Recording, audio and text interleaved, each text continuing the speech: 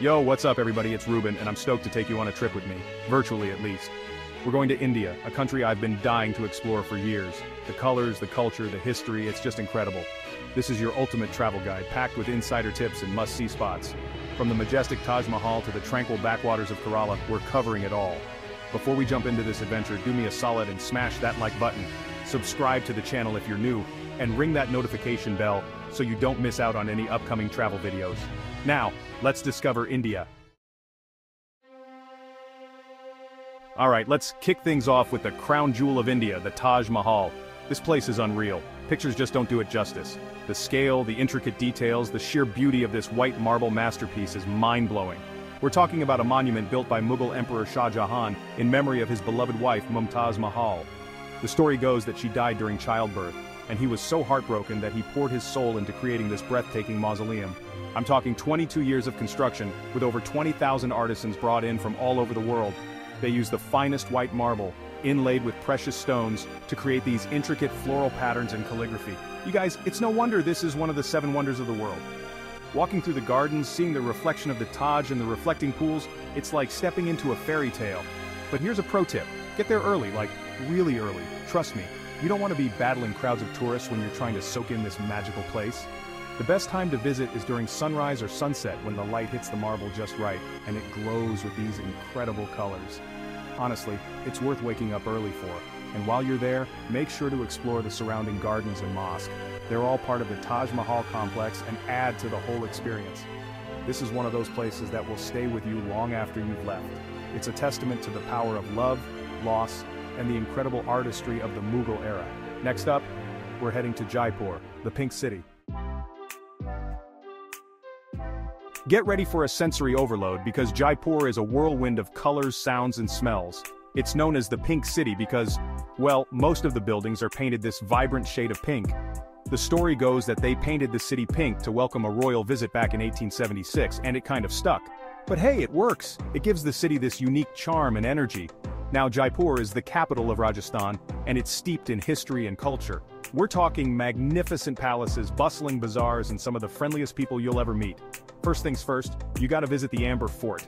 This massive fort sits high on a hilltop overlooking the city, and it's an absolute stunner. You can ride an elephant up to the main gate, which is pretty epic, or take a jeep if you're short on time. Inside you'll find courtyards, palaces, temples, and these incredible views of the surrounding area.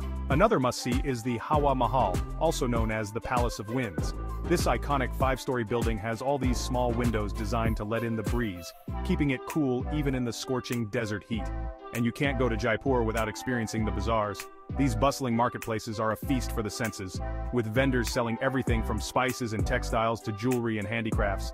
Make sure to bargain hard, it's all part of the fun. I managed to snag some beautiful scarves and spices for a steal. Jaipur is a city that will stay with you long after you've left. It's a place where history, culture, and chaos collide in the most beautiful way possible. Up next, we're escaping the hustle and bustle and heading to the tranquil backwaters of Kerala. Get ready to unwind and reconnect with nature because the Kerala backwaters are like a different world. Imagine tranquil canals, lush green landscapes, and traditional houseboats gliding peacefully through the water. It's the perfect antidote to the chaos of city life. These backwaters are a network of interconnected canals, lakes, and lagoons stretching over 900 kilometers along the Malabar coast, and the best way to experience it is by renting a houseboat. These traditional boats, called ketavalams, are made entirely of natural materials like bamboo and coir, and they've been used for centuries for transporting goods and people. But now, they're transformed into these cozy floating homes, complete with bedrooms, bathrooms, and even a kitchen where a local chef will whip up some delicious Keralan cuisine for you. Imagine cruising along the canals, watching the sun rise over the water, surrounded by nothing but the sounds of nature. It's the ultimate relaxation experience. You can spend your days exploring the villages along the backwaters, visiting ancient temples, or simply relaxing on the deck of your houseboat, soaking in the scenery. Keep an eye out for the local wildlife too. You might spot kingfishers, otters, and even the occasional crocodile basking in the sun. One of the coolest things about the backwaters is the slow pace of life. It's like time slows down here, and you can truly disconnect from the outside world and just be present in the moment. If you're looking for a peaceful and rejuvenating escape, look no further than the Kerala backwaters. It's an experience that will stay with you long after you've returned to dry land. Now get ready for a completely different vibe as we venture to Varanasi, one of the holiest cities in India. Hold on tight, because Varanasi is not for the faint of heart. This is one of the oldest continuously inhabited cities in the world, and it's a place of intense spirituality, vibrant rituals, and a raw, unfiltered look at life and death. Located on the banks of the sacred Ganges River, Varanasi is considered the holiest city for Hindus. They believe that bathing in the Ganges washes away their sins, and that dying here liberates them from the cycle of reincarnation. Walking through the narrow alleys of Varanasi is an experience unlike any other. You'll encounter pilgrims performing ancient rituals, cows wandering freely, and the smell of incense filling the air. It's chaotic, it's overwhelming, but it's also incredibly powerful. You can feel the weight of history and spirituality in every corner. One of the most moving experiences you can have in Varanasi is witnessing the sunrise from the Ganges.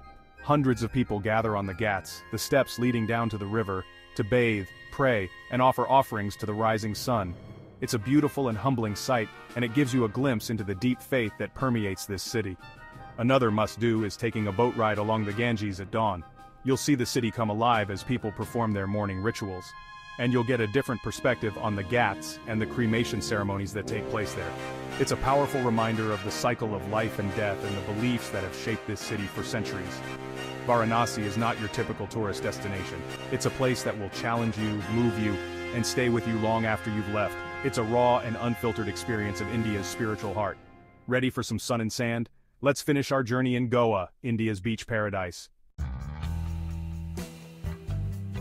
Okay, after the intensity of Varanasi, it's time to unwind on the beaches of Goa. This former Portuguese colony is a melting pot of cultures with a laid-back vibe, stunning coastline, and a vibrant nightlife scene. Think palm-fringed beaches, turquoise waters, delicious seafood, and a touch of European flair. It's the perfect place to relax, soak up the sun, and enjoy the slower pace of life. Goa has something for everyone. Whether you're looking to party all night, explore ancient forts and churches, or simply relax on the beach with a good book, you'll find it here.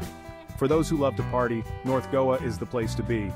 Baga and Kalangute beaches are famous for their beach parties, live music, and buzzing nightlife. If you're looking for something more laid back, head to South Goa. Here you'll find quieter beaches, luxury resorts, and a more relaxed atmosphere. Palolem Beach is a personal favorite, with its crescent-shaped bay, swaying palm trees, and bohemian vibe. But Goa is not just about beaches. Take some time to explore the state's rich history and culture. Visit Old Goa, a UNESCO World Heritage Site, and check out the Basilica of Bom Jesus, a 16th-century church that houses the relics of St. Francis Xavier. For a taste of local life, head to one of the many markets. Mapusa Friday Market is a must-visit, with its vibrant stalls selling everything from spices and textiles to handicrafts and fresh produce. Goa is a place where you can truly let your hair down and embrace the good life. So grab a coconut, kick back, and enjoy the Goan vibe. That's a wrap on our whirlwind tour of India. So there you have it, guys, a glimpse into the incredible diversity and beauty of India. From the majestic Taj Mahal to the tranquil backwaters of Kerala, India has something to offer every traveler. I hope this video has inspired you to add India to your travel bucket list. Let me know in the comments down below which place you're most excited to visit. And don't forget to give this video a thumbs up, subscribe to the channel for more travel adventures, and hit that notification bell so you don't miss out on any upcoming videos. Until next time, happy travels!